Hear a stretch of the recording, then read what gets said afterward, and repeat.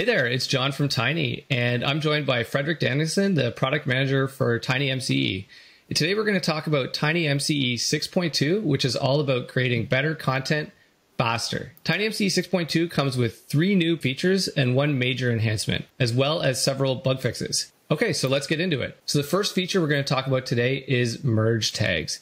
Merge tags is highly requested by the community and customers, which is why we're so excited to introduce it. The first use case that usually comes to mind with merge tags is email. But merge tags can also be really useful if you're inserting dynamic content into a document builder or even a content management system. For this example, we'll take a look at email because it's the most familiar use case. So it's really easy for users to start adding merge tags. All they have to do is enter the beginning of the merge tag and start typing whatever merge tag they want to enter. The drop-down list automatically narrows down the list so they can choose what they want. They can also choose the merge tag from a menu item or from an optional toolbar button that they can add, which they can also filter through. Now, merge tags are read-only, which means users can't go in and accidentally mess up their merge tag. They can delete it, but they can't mistype it or misspell it. What this means is there's less risk of render errors when your email is sent out or when your document is rendered.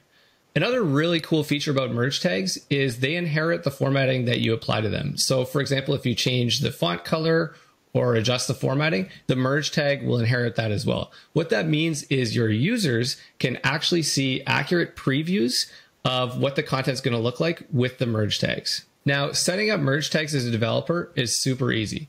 All you have to do is enable the merge tags plugin, specify your merge tag prefix and suffix if you're not going with the default double curly braces, and then list out each of the merge tags you want your users to choose from. Merge tags is also backwards compatible with your content. That is to say, if you're already using your own flavor of merge tags within your app, for example, plain text merge tags, all you have to do is specify the pattern that's used to recognize the merge tags, and TinyMCE will automatically apply that read-only formatting to them in the editor.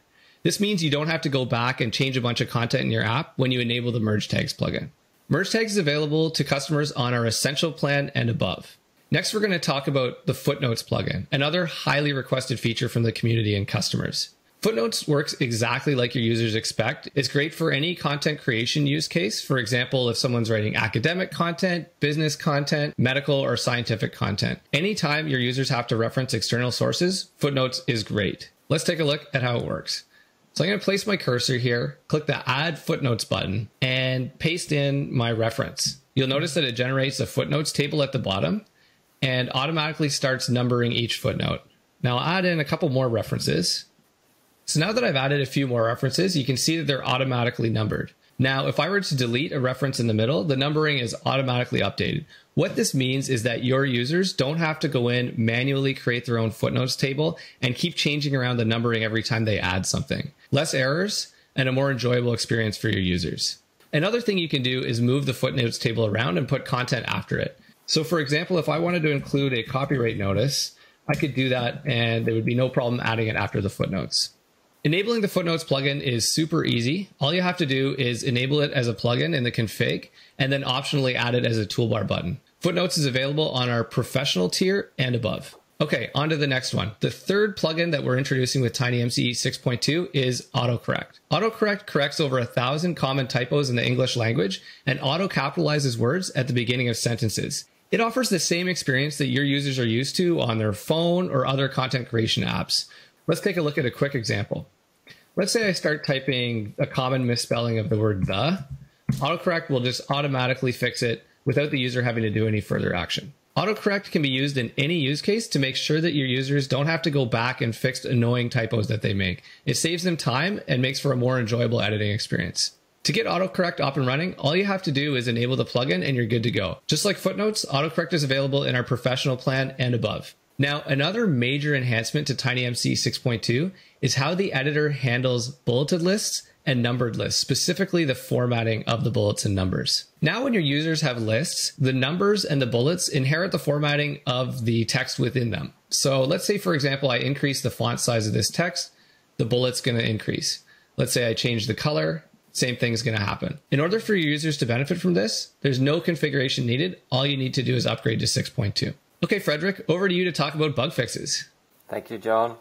So every day, developers trust us to deliver a consistent, reliable editing experience for millions of users. We put a lot of pride and effort into delivering high quality code, and our QA team and our big community ensures that every release are up to our high standards. Many of the bugs that we receive from customers are about specific edge cases, and for every release we allocate a significant amount of time to address these issues. For this release, we got 19 bullets in the TinyMCE 6.2 changelog. One of the improvements is that now PowerPaste can handle pasting large documents, and I mean large. We also addressed a couple of issues around content editable faults and how these non-editable elements behave in the editor. Check out the release notes, which you can find inside the documentation through tiny.cloud. Here are the ways that you can get your hands on TinyMCE 6.2. You can upgrade seamlessly from older TinyMCE 6 versions, as 6.2 is a minor version without any breaking changes.